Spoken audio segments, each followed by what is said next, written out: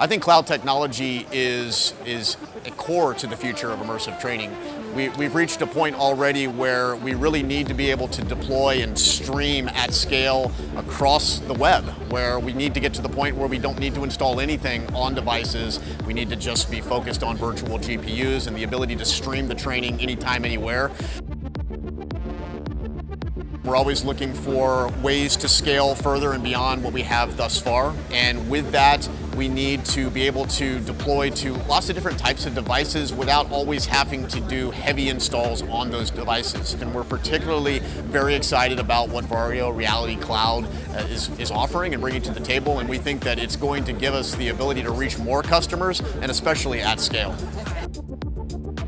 Seeing streamed content for the first time through a Varjo headset, reaction is I'd say game-changing. But it's inevitable, right? Streaming at human eye resolution, in particular for the work that we do with pilot training, but not exclusively, but pilot training is a good example, is very important. So the visuals, the accuracy, the fidelity, needing to avoid negative training, it needs to be true to life, and it's certainly something that is demanded of our customers that do pilot training. But you also look at other types of use cases, maybe maintenance training where you're troubleshooting something and inspecting very intricate lines.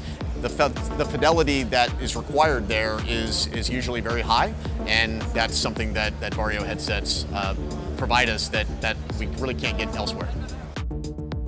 The innovation landscape is constantly moving, and so we're always trying to ensure that we're keeping up at the pace and really the speed of relevance.